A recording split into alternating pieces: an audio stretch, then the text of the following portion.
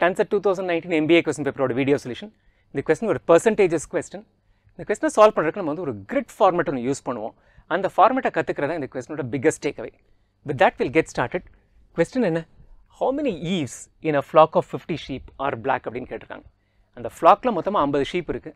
அதுல எத்தனை sheep black color female sheep, black color ewes இதான் நமக்கு இருக்கிற கேள்வி.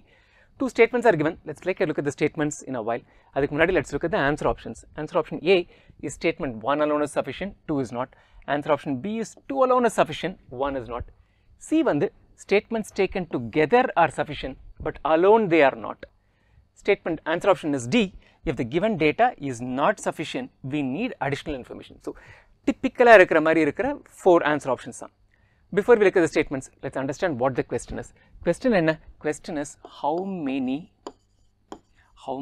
னு வந்தாலே ஏதோ ஒரு நம்பர் தான் ஆன்சர் கொடுக்க போறோம் தெரியும். How many black ewes are there? Right? இதான் நம்ம கேட்டிருக்கிற கேள்வி. என்ன டேட்டா கொடுத்திருக்காங்க? அந்த ஃப்ளாக்ல வந்து மொத்தமா 50 ஷீப் இருக்கு. இருக்கிற 50 ஷீப்ல எத்தனை ஷீப் வந்து black ewes அப்படினு கேட்டிருக்காங்க. ஆன்சர் கொடுத்தா எப்படி சொல்லுவோம்? இதுல 17 ஷீப் வந்து black ewes, 4 ஷீப் வந்து black ewes. அந்த மாதிரி ஏதோ ஒரு நம்பர் ஆன்சர் கொடுக்க போறோம். So the question is how many? The answer to that is going to be a number. The data is sufficient when we have a unique answer. எப்பவுமே number answer வந்ததுனா the data is sufficient when we are able to find a unique answer.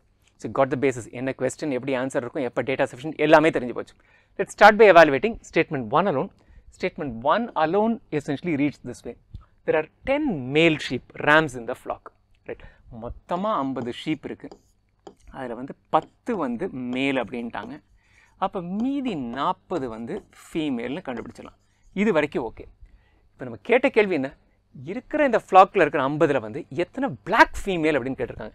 So இந்த 40ல கொஞ்சம் வந்து பிளாக்காக இருக்கலாம், மீதி வந்து not black, ஒயிட்டாக இருக்கணும்னு அவசியம் இல்லை, ப்ரௌனாக இருக்கலாம், என்ன வேணா இருக்கலாம். ரைட்? Black not black.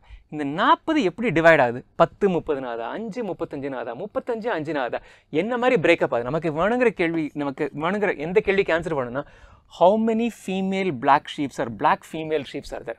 நமக்கு how many female are there ன்னு தெரியும், but how many black female are there ன்னு கண்டுபிடிக்க முடியல.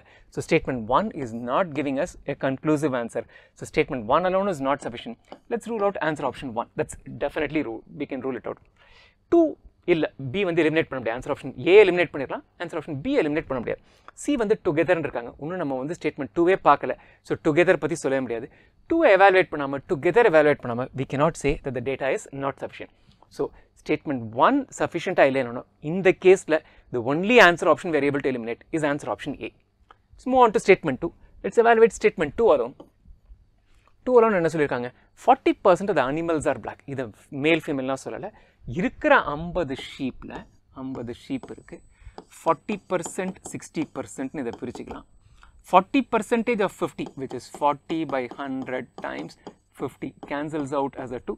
So 20 ஷீப், இந்த 40% வந்து 20 ஷீப், மீதி 60% வந்து 30 sheep. 40% are black. So 20 black sheep இருக்கு. ஸோ இது நாட் பிளாக், இதை பற்றி நம்ம கவலைப்படணும். இந்த 20 பிளாக்ல எத்தனை ஃபீமேல் எத்தனை மேல்னு நமக்கு தெரியுமா? இந்த 20 could be 10-10 இருக்கலாம், இந்த 20 could be 15 ஃபீமேல் அண்ட் 5 மேலாக இருக்கலாம்.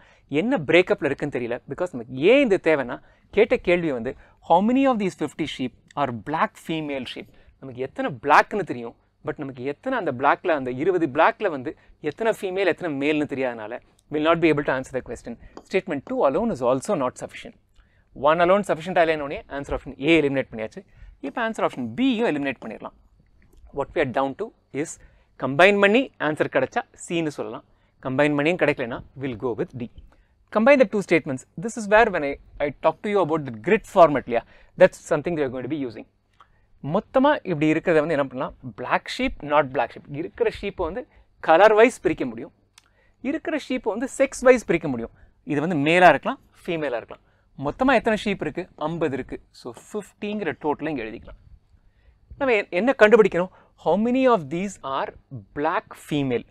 black female இது நம்ம கண்டுபிடிக்கணும். இந்த நம்பர் எவ்வளவுன்னு கண்டுபிடிக்கணும். என்ன டேட்டா இருக்குன்னு இதில் ஃபில் பண்ணிட்டு வரலாம். there are 10 rams in the flock. Right? மேல் ஃபீமேலாக பிரித்தோன்னா 10 ram 40 ewes இருக்குது. ஸோ இது ஏற்கனவே ஸ்டேட்மெண்ட் 1ல இருந்து தெரியும். கிரிட்ல போட்டோன்னா நமக்கு வந்து என்னென்னலாம் ஃபில் ஆகுதுன்னு கண்டுபிடிச்சிட்டு வரலாம். ஸ்டேட்மெண்ட் 2ல என்ன சொல்லியிருக்கான் 40% of the animals are black. ஏற்கனவே 40% தான் 20ன்னு கண்டுபிடிச்சிட்டோம். 50ல் 20 black, மீதி 30 வந்து நாட் பிளாக். ஸோ இவ்வளோ டேட்டா தான் நமக்கு இருக்குது. இப்போ இந்த 20 வந்து மேல் ஃபீமேலில் எப்படி பிரியுதுன்னு பிளாக்ல கண்டுபிடிக்க முடியுமா? முடியல. இல்லை இந்த 40 ஃபீமேல் ஷீப்பில் வந்து எத்தனை பிளாக் எத்தனை நாட் பிளாக்னு கண்டுபிடிக்க முடியுமா? அதுவும் நம்மளால் முடியல. ஸோ இந்த டேட்டா கண்டுபிடிக்கிறதுக்கு 2 ஸ்டேட்மெண்ட்டை சேர்த்துமே we don't have any information. So statements together are not sufficient to answer the question. Statements together are not sufficient to answer the question. Let's eliminate answer option C. Final answer is choice D, right? And the grid format மறுபடியும் இன்னொரு I'll quickly run you through. எப்போவுமே ஏதாவது ஒரு டேட்டாவை 2 கேட்டகரியில் பிரிக்கிறாங்க, right? இங்கே எப்படி பிரிச்சிருக்காங்க? கலர் பேஸ்டாக ஷீப்பை பிரிச்சிருக்காங்க, செக்ஸ் பேஸ்டாகவும் பிரிச்சிருக்காங்க.